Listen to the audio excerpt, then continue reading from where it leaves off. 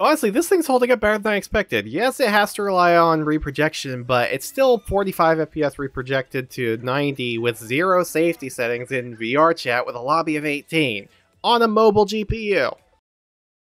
Well, since people wanted more benchmarks, and I am not a rich enough channel to afford a bunch of cards and configurations for the sole purpose of benchmarking, I thought of a way to do some more that may interest some people, and I don't think has actually been done a whole lot on YouTube, especially not in a long while. See, I have this high-powered RTX 3080 mobile gaming laptop, the full 165 watt with power that's comparable to that of a desktop 3070, give or take a bit. Don't click off the video yet. There is still reason to be interested, even if you are gaming on a desktop. I know that most people play VR, do it on desktops versus laptops, and this is not quite a one-to-one applicable situation, but I think it can still serve as a decent idea of how something a little more upper mid-range might perform on a desktop, given how close this is to the 3070, because it doesn't thermal throttle once, and you can see that in the FPSVR numbers. And also, of course, works naturally as how a high-end gaming laptop will perform. If I ever become a big enough channel, well, then I will happily buy a bunch of desktop cards to benchmark in VR. I think you know how you can help make that happen. Anyway, so on to the test specs. The configuration I'll be using today is an Alienware x17R1 laptop with an RTX 3080 165 watt version with an i7-11800H CPU and 32 gigabytes of 32 MHz CL20 DDR4 RAM with max fans to avoid thermal throttling. You'll see the temps. This laptop also has a mux switch to run off the DGPU, which I made sure was on, so it is not being constrained at all by Optimus. Because I want this to be a little more representative of the upper mid-range, and even a mobile 3080 is only so strong, this will be running on the popular Oculus Quest 2 at 2240 by 2256 per eye resolution instead of my Pimax 8KX here. It has over 3 times the pixel count. Yes, I am aware that is above the base panel resolution, and what the Oculus software recommends too. The reason for this is to account for barrel distortion to explain things, and to explain that in brief and not get too technical, trying to make a square image and shove it into a circle results in pincushion distortion in part because of the lenses and what they do to the image, which is then counteracted by barrel distortion. SteamVR will render it around plus 30 to 50%, the HMD's native panel resolution in order to account for this for a reason. I know what I'm doing. This video is also recorded in 1080p versus my usual 4K, because 4K made my laptop beg for mercy while gaming in VR. Let's get benchmarking. Usually, I'd save the most intensive for last, but I want to start with RE8 to illustrate a couple points here. Firstly, here are the settings I'm playing on. I set everything to high with ray tracing and FSR off, and then turned off the settings which the mod requires disabled to function. We don't want to get too ambitious with max settings. Immediately, we are locked to 45 FPS with 50% reprojection ratio. The GPU is also being highly utilized and taxed as well, with 90 to 95% usage. Even my CPU is being hit fairly hard too. While yes, it's 45 FPS, the GPU is not being overloaded trying to maintain it, so the reprojection doesn't feel that terrible. If you consider this playable depends on how tolerant you are of reprojection though. I think the ASW that the Quest 2 uses is quite good when you're not overloading the GPU, that is.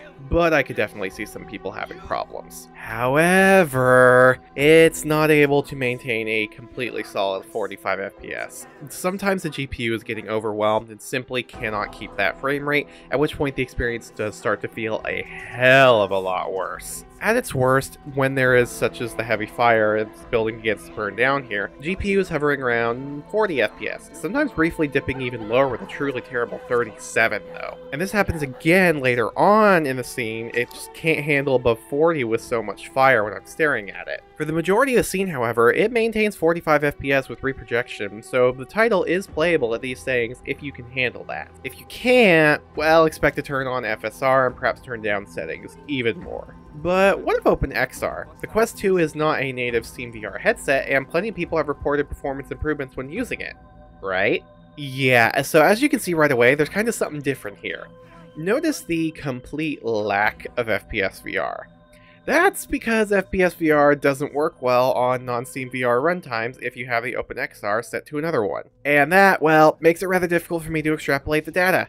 There isn't even an event log like FPSVR has. I used the OpenXR toolkit for this one and the Oculus debug tool for the rest, but unfortunately, due to just showing the moment-to-moment frames and not like an overlay average as detailed as FPSVR, it's hard for me to say an exact performance metric. However, even despite that, it still can be seen there is a performance boost here. Flashing ahead to the first fire scene, we can see that the OpenXR runtime is staying at 40 or above.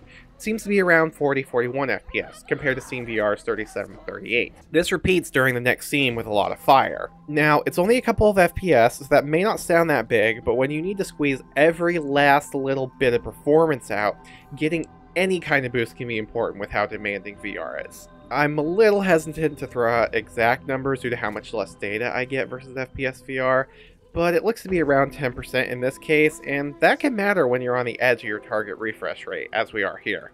From most reports, I've seen people talk about plus 10 to 20% FPS, so just assume that when using the appropriate OpenXR runtime. I will be sticking with SteamVR and FPSVR for the sake of the video, as it gives far more data to work with, unless the game defaulted to the Oculus runtime. I did test everything I could with both runtimes that supported it though, and however, and found that results supported what people said. Please, somebody make something as detailed as FPSVR for OpenXR without needing to sacrifice the performance of it. Please!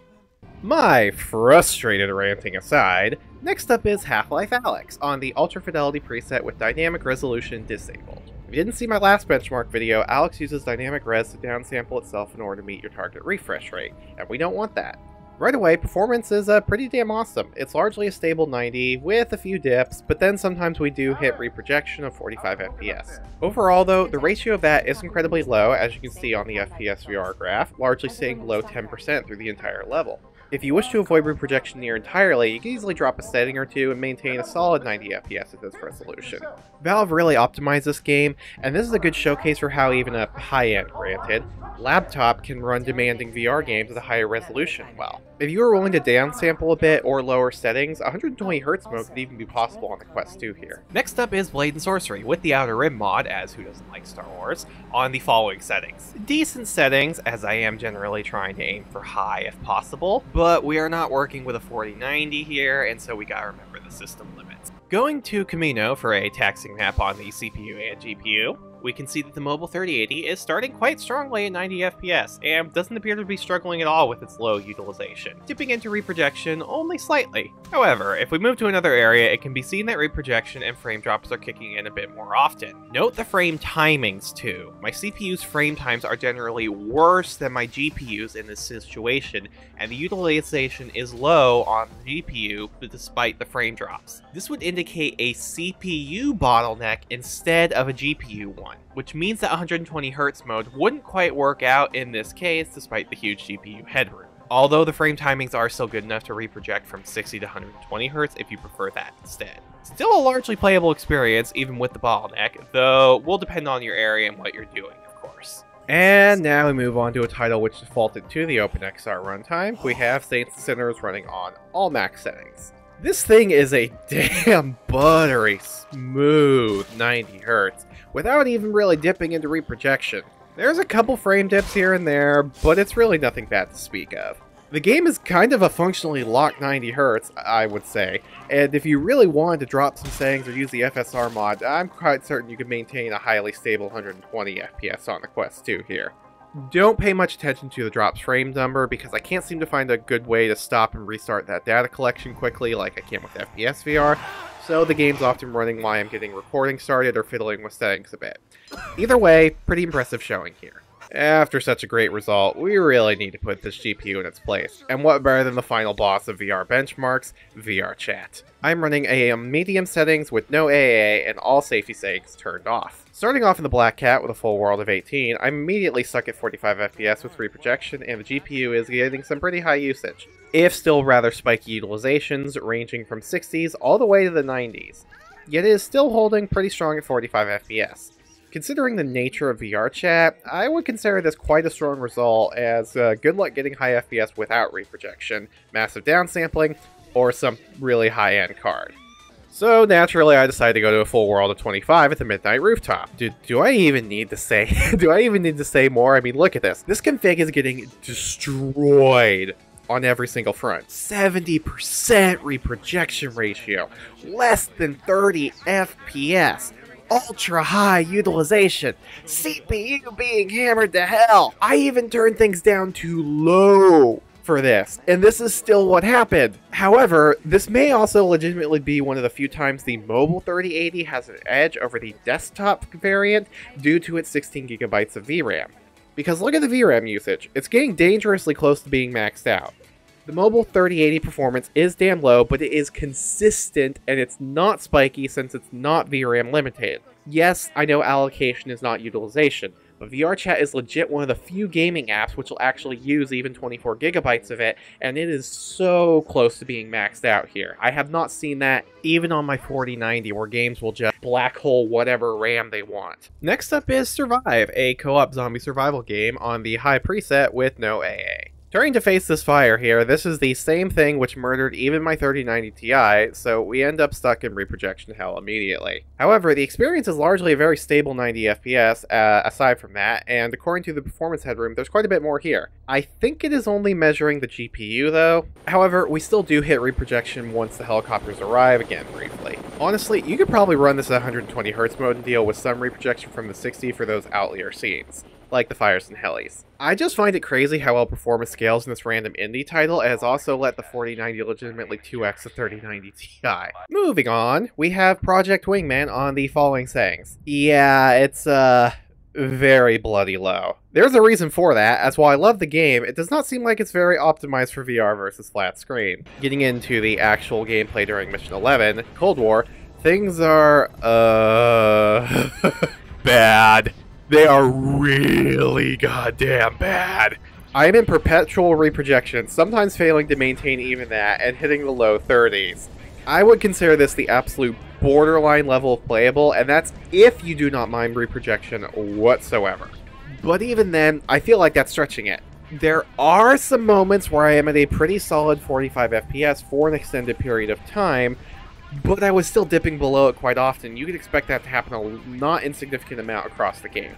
If you mind mirror projection at all though, then the game is definitely unplayable like this, and I'm already on some low settings. There isn't too much more room to tune things, as while I can lower textures, those are largely tied to VRAM and aren't going to hit the performance much, as long as you're not VRAM limited. The FSR mod is bloody mandatory for this thing. Even Resident Evil 8 was not this merciless, since it was at least on high settings. You had room to drop them some more if you wanted to get performance. This is the worst result besides VRChat's 25-person lobby. And that's VRChat. After that positively brutal blowout, we hit something a bit more forgiving. Here is Zero Caliber on all Ultra settings, and like before, some performance comments.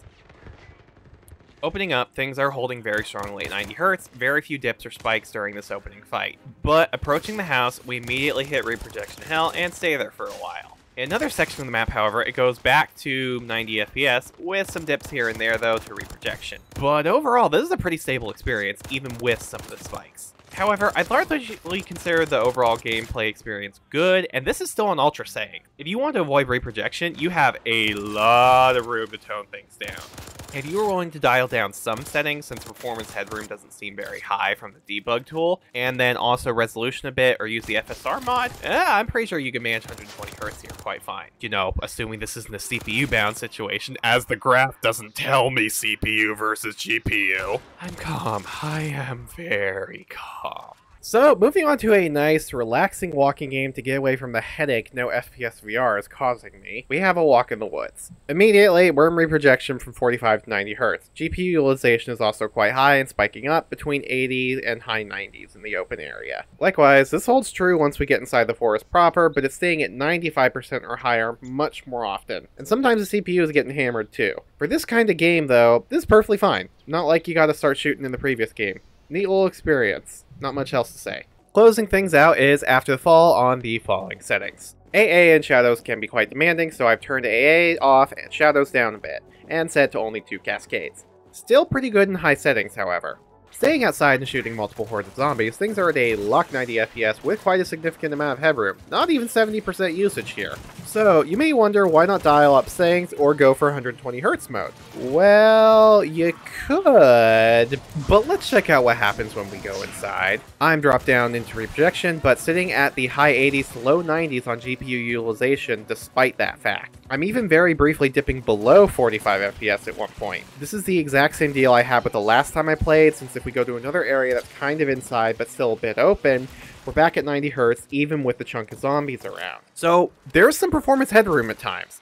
A lot of headroom. And I suppose what you do depends on what your preferences would be. Do you prefer a generally more stable 90 Hz with some 45 dips indoors at high settings, or to turn settings down to avoid reprojection? Adjust things a bit for 120 Hz with dips to 60 and perhaps even lower. Use the FSR mod. Regardless, I would generally consider After the Fall a good experience on this setup, and a little reprojection is hardly a terrible thing when it's this good. Overall, a decently strong showing. And those are the results. Honestly, not too bad overall, considering most games are running at high settings and native res. This would also be the part where I show the average graph here, but due to the lack of FPSVR in 4 out of 10 games and needing to rely on overlays with much less information than it gives, I think it would be hard for me to make an accurate chart, so I'm just kind of going to recap and summarize. In general, though, I'd say that something like this could handle the Quest 2 in the majority of games at medium to high settings. And honestly, I was expecting worse out of this. And reprojection, provided the GPU is not being overloaded and is just trying to maintain the FPS, things feel hugely different from 45 FPS with slight headroom in RE8 to when I drop below 45. It doesn't feel too bad in that case, but that's just me.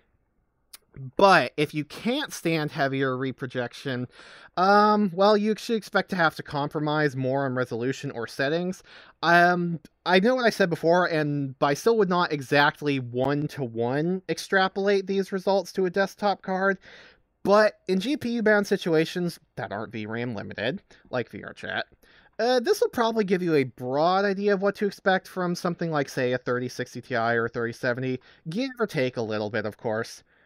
I hope you found the benchmarks useful. Let me know if you liked the video. If you stick around, till next time, and if not, thanks for stopping by either way. Later!